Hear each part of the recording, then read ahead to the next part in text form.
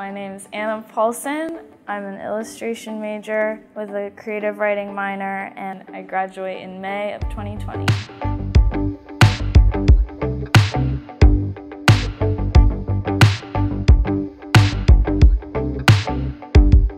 I make art because it's a way of working through my feelings and getting my opinions out there, and it's really like a meditative process for me.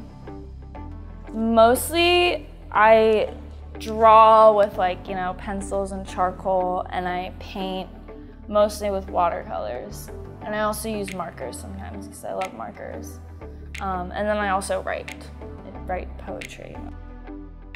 I always knew I wanted to do illustration because that for me felt really broad enough that I could still do painting or drawing, but it didn't have to be just painting or just drawing or just writing. So I wanted to do illustration.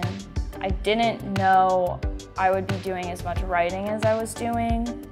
I actually hated writing before I came here, and then I loved it when I took Megan Martin's class.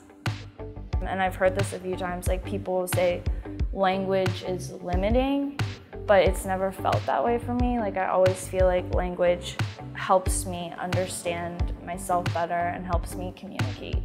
So for the kind of overall theme of my work I've been doing this year is talking about the female figure and portraying it as this symbol of confidence and natural beauty and movement in its natural form, and seeking parallels of that idea with words and poetry and this idea of endlessness. My advice to freshmen or just anyone interested in the art world is just having confidence in yourself and being not afraid to express yourself, and know that what you have to say really does matter.